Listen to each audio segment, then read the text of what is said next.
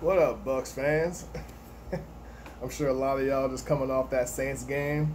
And if y'all tuned into my video earlier, whether you're a Saints fan or a Bucks fan, I told y'all, man, it's both teams definitely are feeling a little rusty. But we're gonna focus on the Bucks, man. Obviously, great first drive, drove right downfield. Brady punched it in. But as time went on to tell, this team has not gelled yet. There's no chemistry here. We're going against a team that has all the chemistry in the world, been with each other for years. We're having a quarterback learning a new offense. There was definitely a lot of miscommunication with Brady and the receivers, Mike Evans, OJ a couple times, and it took time for offense to actually develop. And I mean, overall, this game was good yet sloppy because the only time we really moved upfield was when there were penalties. I was happy to see a little bit of Rojo show some positivity, some growth. I'm gonna highlight the offense, by the way. We saw a little bit of Fournette and some shady Scotty Miller. Scotty Miller's gonna be that new element for Brady. Gronk's still trying to shake off that rust, which is expected. Godwin in the beginning came up. Mike Evans was abysmal. Mike Evans could have just taken this game off because he was good to have out there as a distraction, as a big target, but he didn't get anything until garbage time for that touchdown. But this offensive line, Tristan Wirfs, you're a rookie. You went against a vet in Cam Jordan, a Pro Bowler, a guy that's great at his job. Donovan Smith, you, sir, have no excuse. You got your tail whooped again and again and again. It was just every time there was pressure in Brady's face, you were on your ass, your stomach, or just looking over your shoulder. Because that's what happened. You got turnstiled again. Wirfs, you held your own. You did get beat, but you're a rookie. You didn't get any playing time. You didn't get any preseason time. It's expected. Again, Brady needs time to gel with this team.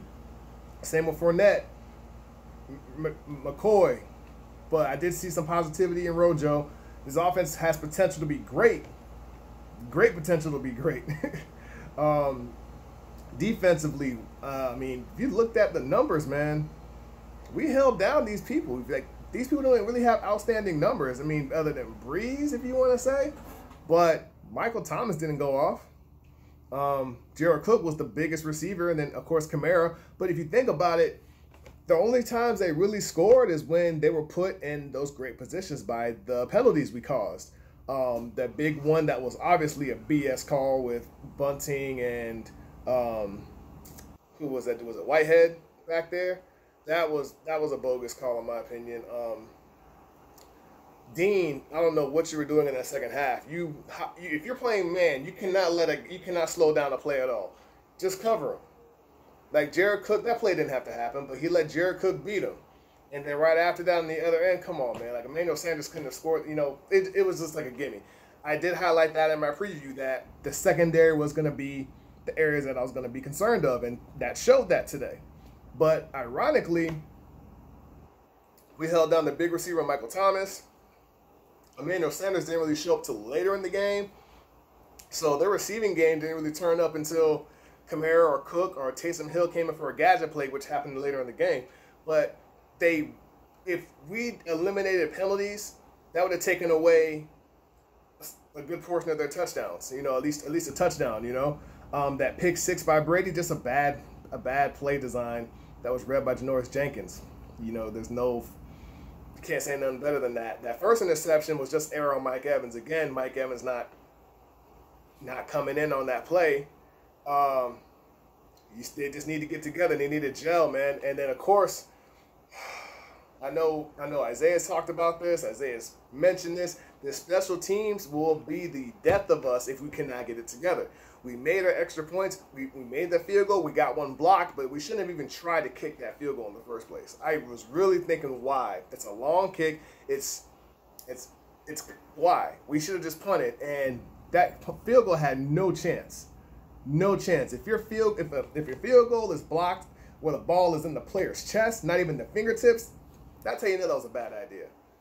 Their special teams just flat out dominated ours, man. And then, of course, that pooch kick with Mickens and Mike Edwards, just I literally laughed when that happened because that's just inexcusable football. There should have been better communication on that. Got it, Peter, something. Better communication, but there was no communication there. They both tried to make a play when it was unnecessary, and it led to them getting great field position yet again and getting points. This game came down to who had better field position, and it happened because of boneheaded mental errors and special teams. On 4th and 2, Vita Vea jumping off sides. If you're a nose tackle, it's D lineman one-on-one. You don't move until the ball is snapped. And if you're the nose tackle, you're right over the ball. You should not be jumping off sides. You shouldn't even be moving unless that ball twitches a little bit. But that was inexcusable. That definitely was frustrating. You could tell Tom was frustrated. All of us were frustrated as fans. This team still needs to work on discipline. So 3 areas that need to be corrected: secondary, mental errors, offensive line. I mean, those are my big 3. I know special teams is one, but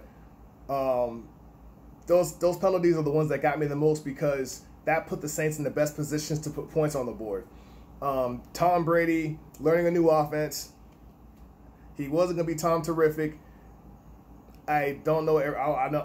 I don't think it should be a surprise that people were. Let me rephrase that. I wasn't surprised at his performance. He's doing what he can from what he knows. And over time, this team will get better. This is technically the first game. It's a preseason game, but yet it counts. So when we won the Super Bowl, we lost the first game to the Saints. Let me just put it like that. And I'm not saying we're going to the Super Bowl. I'm not looking that far ahead. I know my colleague is saying Super Bowl or bust, but I'm just putting it in the perspective of it's going to take time. And without any preseason, without any real-time action, and I mean, I was scared a few times how many times Tom Brady got hit or sacked. We can't let this happen for 16 games, man. We cannot let Tom Brady get hit like that because he may not make it. And I know we do not want to see Blaine Gabbert out there. We all know we don't want to see Blaine Gabbert out there. Tom goes down, we might as well just say, well, early draft pick again. So let's avoid that. I hope that we can develop. We have Carolina next week. Is it Carolina? I don't remember.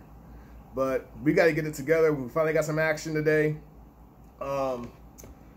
Here's for improvement, y'all. You know, we finally got some action. We got to see what we're looking like. We see where we're strong. Defense still looks good in my opinion. For the overall perspective, defense looks good. Offense has a lot of potential.